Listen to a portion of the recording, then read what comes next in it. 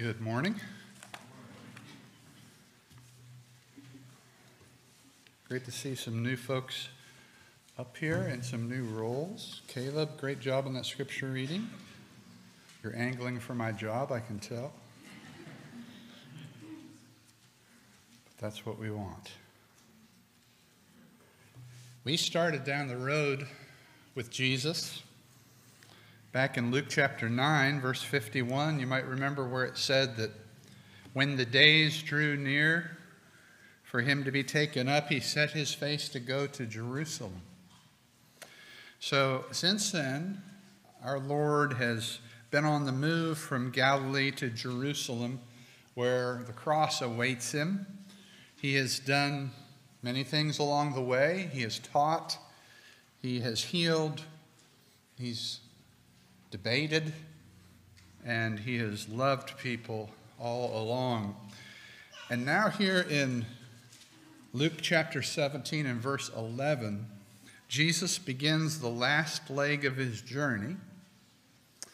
And Luke writes, on the way to Jerusalem, he was passing along between Samaria and Galilee. Now Jesus is about to meet a group of men who were, by law, forced to practice extreme social distancing. Not the 6 feet that we've gotten used to the last couple of years, but more like 50 yards or more. And they were also supposed to cover their mouths and noses and actually cry out a warning. Can you imagine when somebody approached something like, unclean, unclean? And so they were in what we would call mandated isolation because of their physical condition. Now, Jesus has already encountered somebody like this in the Gospel of Luke, somebody with this same physical condition. Back in chapter 5 of the Gospel, he came upon a man who had a particularly terrible case of this malady. In fact, Luke, who was a physician, describes him in these words. He says he was full of leprosy. Bad enough to have leprosy, but then Luke describes him as full of leprosy.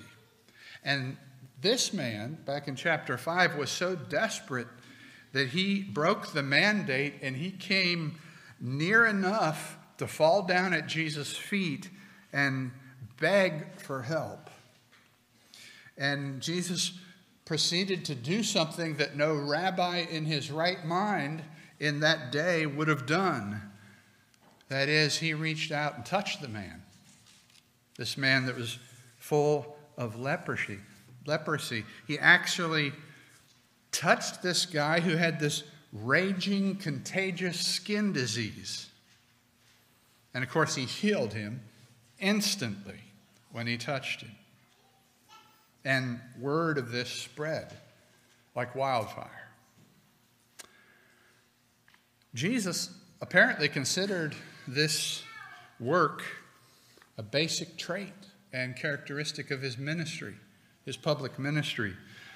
So when, for instance, his cousin John, that we call John the Baptist, John is in prison and he's struggling with his faith, and he sends a question through his followers to Jesus about whether Jesus was really the one that they were looking for. Was he really the Messiah? And Jesus responded. He sends word back to John about all that was happening that proved that, yes, he was who he claimed to be, that he was the Messiah. Luke chapter 7, verse 22, these are the words Jesus told them to tell John. He says, go and tell John, the blind receive their sight, the lame walk, lepers are cleansed. And so it's no surprise what happens here in Luke chapter 17. Let's look at it a little more closely. Verse 12. And he entered a village,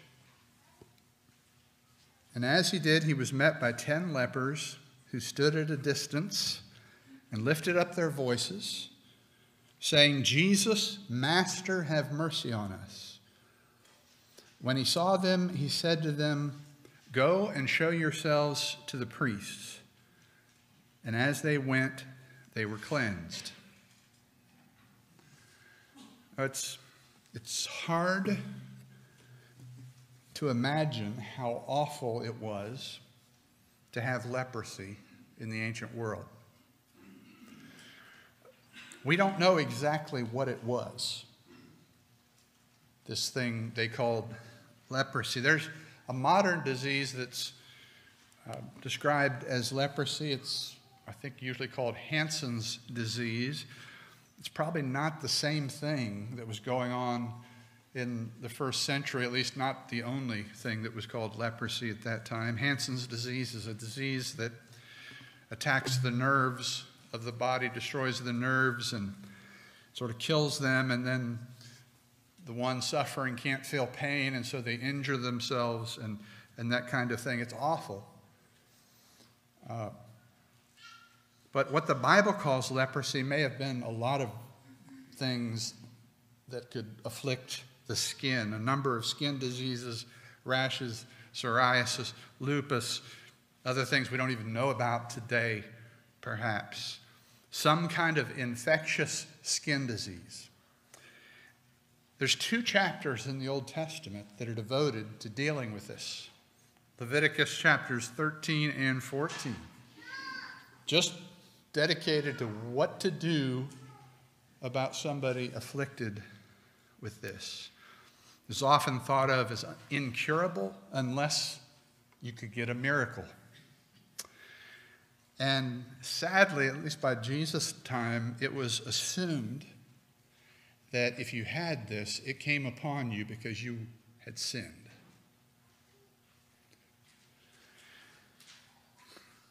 So not only were lepers suffering terribly physically,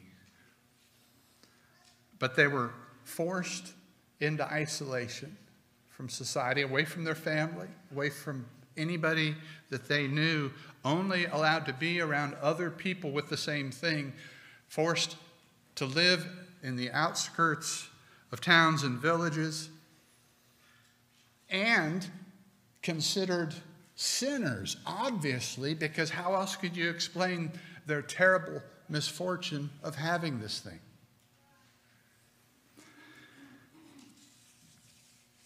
These 10 men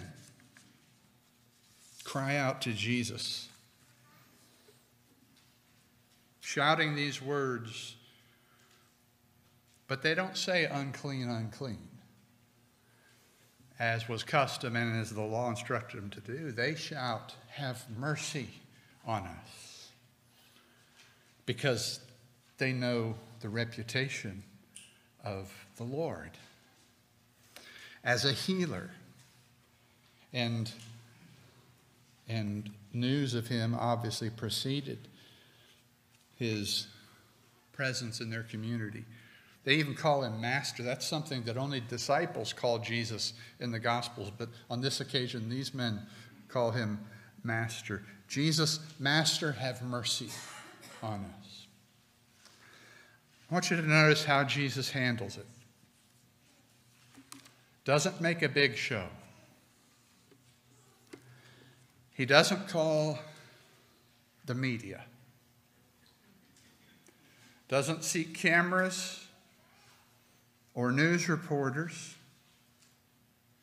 Doesn't assemble an arena full of witnesses. He doesn't even seem to touch these men like he did the one in chapter 5, or speak impressive words, or smack them in the forehead, or any of the things that faith healers today do to make a show. None of that nonsense when the Lord confronts this dread disease. Jesus just says, go show yourself to the priests. Go show yourself to the priests. What was that about? Well, that's what the law said to do. If you had leprosy, if you thought somehow you were over it, that it had gone away, what you were supposed to do was go to the local priests, the priests in every town, find a priest, show yourself to the priest, take a leprosy test, and move forward. Apparently, that's exactly what the 10 do. They believe Jesus. They apparently believe in the possibility of miracles, and so they turn and they head to the priest. And as they do, they're cleansed of their leprosy. As they go, they're cleansed. Jesus indeed shows them mercy. 10 men are cleansed from a dread disease. 10 men believed in miracles, and 1 man healed them. Now, the story could end right here, and it would still be wonderful and amazing, and we'd rejoice in it, wouldn't we? It's a wonderful thing. We would praise God, but that's not all there is here in Luke 17. So let's look at the rest of the story. We're going to find out a few things as we read on. One is that 9 of these men believed in miracles, but only 1 of them believed in Jesus. We're going to find out that 10 men were healed, but only 1 was saved that day. We're going to find out that there was a condition that was actually worse than leprosy. All 10 of them had something worse wrong with them than a physical disease, something that they could only be cured of by real faith. And we're going to be reminded that the man here didn't have to do some great thing, some wondrous thing in order to be saved. He just had to have enough faith to turn back to Jesus and say something that hopefully we all were taught to say when we were children. Thank you. Verse 15. Then one of them, when he saw that he was healed, turned back, praising God with a loud voice. And he fell on his face at Jesus' feet, giving him thanks. Now he was a Samaritan. Then Jesus answered, were not 10 cleansed? Where are the 9? Was no one found to return and give praise to God except this foreigner? And he said to him, rise and go your way. Your faith has made you well. The rest of the story here includes the fact that one of the 10 men who were healed was a Samaritan. Isn't it amazing what unites people? You know, in Jesus' day, as I'm sure you're aware, you can rest assured that if you saw a group of 10 men hanging out in Israel, there may have been 10 Jews in one group and maybe 10 Samaritans in another group, but never would you find any mixture of those 2 groups hanging out, unless they had leprosy.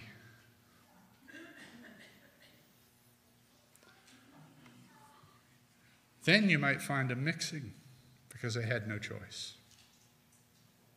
And so there were 9 Jews and 1 Samaritan, united by a dread disease. There was really only one other thing that united groups like this, and that was Jesus. Jesus of Nazareth brought people like that together. He could put the two together, and he did. I was thinking about this. We have come through 2 years of a worldwide pandemic that hopefully is weakening and lessening. And you would think that that would have united humanity in the fight against it. And maybe it did in some ways, but there was, as we all know, an awful lot of division in our country, at least, over it. I'm not called by the Lord to talk about politics, so I'm not going to talk about politics. It has no place here. But isn't it sad that, in our day and age, with all our knowledge and experience and all our modernity, an illness that we were all afflicted in some way by, divided so many against one another?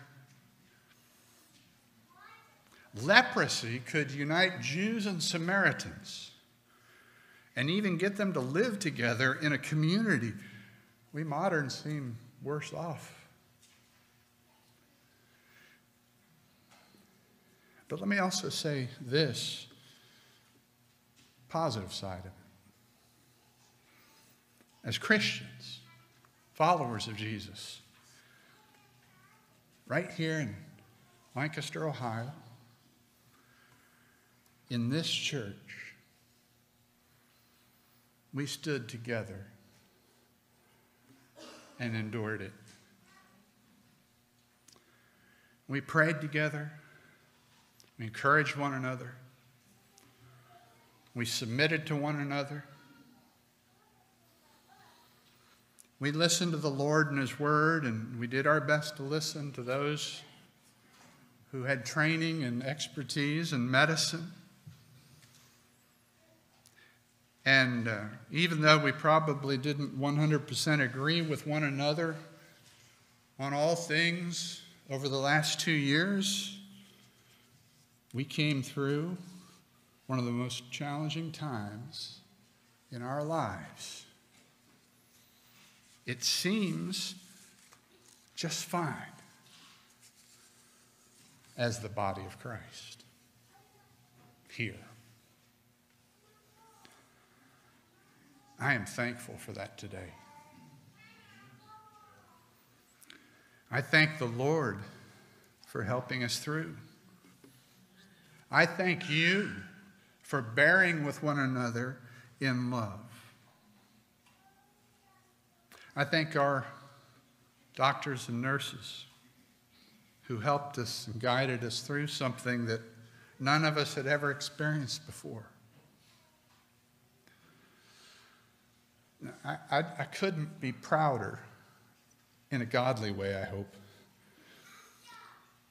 of this church right here and how we dealt with this, dealing with this together. Many churches throughout this land struggled mightily and fought and tore themselves up the last 24 months. Many of my preaching brethren are battered and bruised by their experience, and frankly, some of them deserved it, and many did not. But that's the fact. But you wonderful brothers and sisters stood up in the Lord and you endured. I praise God for you.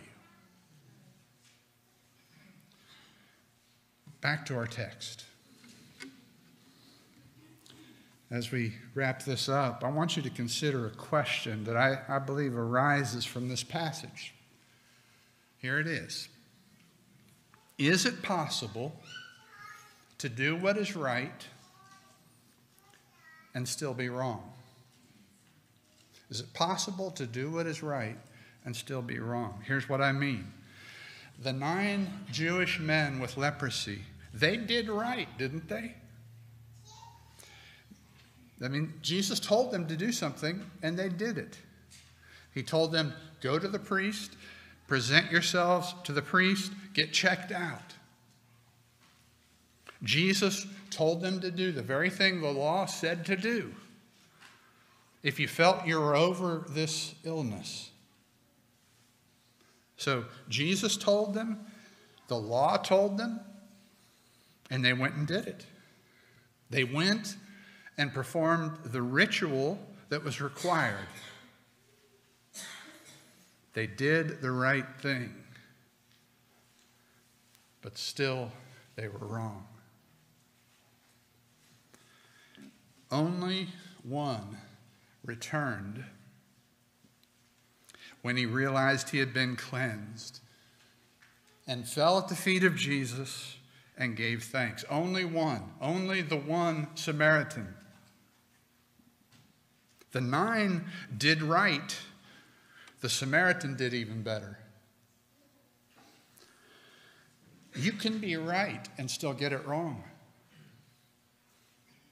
That is, if you miss Jesus. It's a difference between ritual and relationship. We are not saved by a ritual. We are saved by a relationship with the Savior. You can do a lot of right things and still miss Jesus. You see, there was something more wrong with all 10 of these guys than this terrible physical disease that they suffered with. As important as their illness was, and as devastating as it was, there was something wrong that was even more important and even more deadly. It was a spiritual malady, sin. And the only way to deal with that is to actually get into relationship with the Lord Jesus Christ and stay there, and to live thankfully and worshipfully from then on. The 9, they believed in miracles. They had reason to. And they praised God, I'm sure, in some way. And we praise God that they got a miracle to cleanse them of this leprosy. But the one came back and got saved.